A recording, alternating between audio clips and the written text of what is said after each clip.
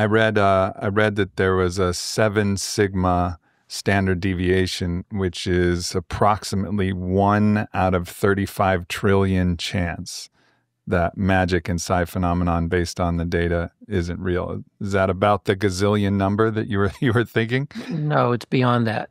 It's It's beyond much that. larger than that. Yeah. I was I mean, underestimating. well, like there's one example is the evidence for telepathy for one particular class of telepathy studies is 6 tillion to 1. It's I don't even know what that 3 6 tillion to number 1. is. I had to look it up because I wasn't quite sure either. But it's 3 with something like 20 zeros after it.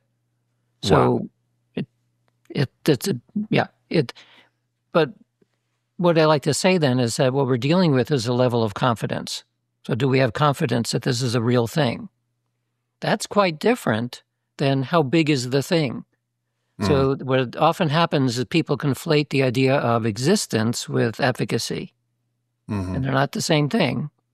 So we know we have high confidence that there are small effects. These psi effects are real. Magic is real. What we usually see in a laboratory context is pretty small, but we have high confidence that it's real. If you're looking at a normal statistical probability graph, and you'll see most things follow a general line of moderate effects, and then you'll see outlier effects, though.